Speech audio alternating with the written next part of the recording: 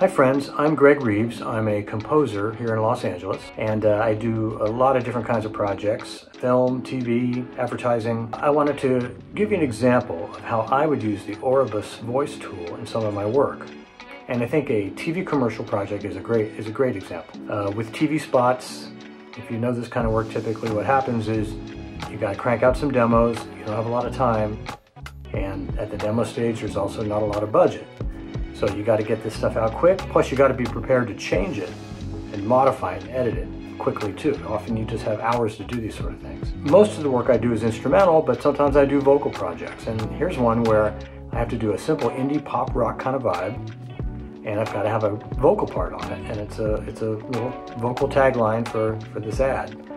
And I just don't have that kind of voice. So for the demo, I want to present this as sounding as produced and polished as I possibly can, because you know, these days you can't just present like kind of a rough idea. It's got to sound done. Sometimes the demo ends up being the final. So how am I going to do that? You know, I don't have the time or the budget on this one to get another singer in here. I've got to do this quick. So I'm going to try the Auribus Voice tool and see how that goes. Let's get started on it. Okay, so I've got my track going here. It's straight ahead indie pop rock kind of thing. And I still need to put on my bass and another guitar and then my scratch vocal part, which will be used as the input for the Auribus Voice. So let's get these other parts on and we'll get ready.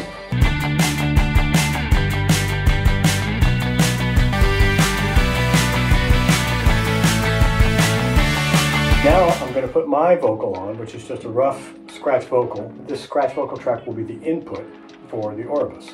Okay, let's get this going. Oh, memories carry me on. All right, now that we're here on the Auribus platform, I'm going to preview the voices and select the one I like. And I'm going to be dragging and dropping my voice in, my input.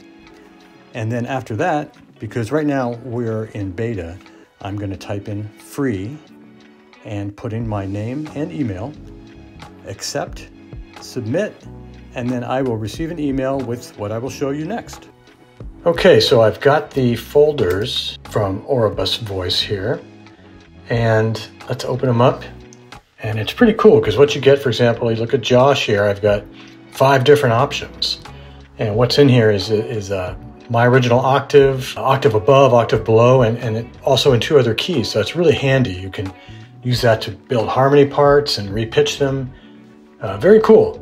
So let's put these in and we'll get ready to compare them to my rough vocal and also A/B them with one another.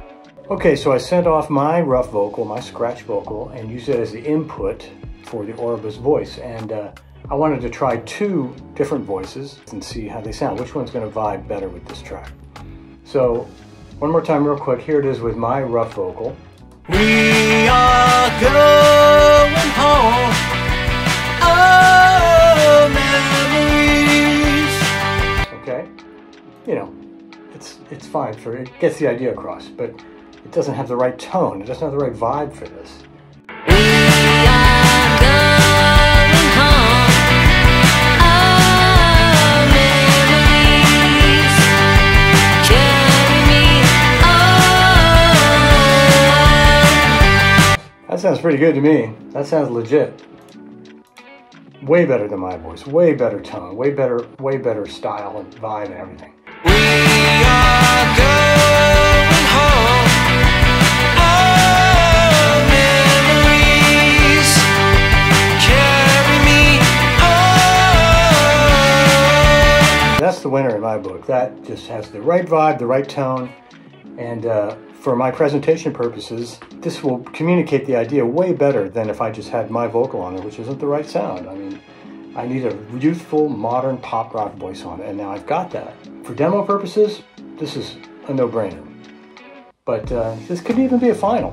It sounds really good. I've got minimal processing on here, some compression, little reverb, you know, a little EQ, but not much. It's pretty straight ahead. Okay, so I think that worked pretty well. I'm going to send that off, and it's way better sounding than if I had just used my rough vocal on it. And we'll see what they think. And if they want to hear a different voice, I can quickly say, hey, here's this alt voice, Sergio's voice. You know, with the Auribus Voice, I could even try a female vocal on it. So it's a great tool. It's kind of fascinating, really, what the possibilities are with this kind of thing. And this is just one example of the benefits of this thing. So have a great day. Thanks for watching.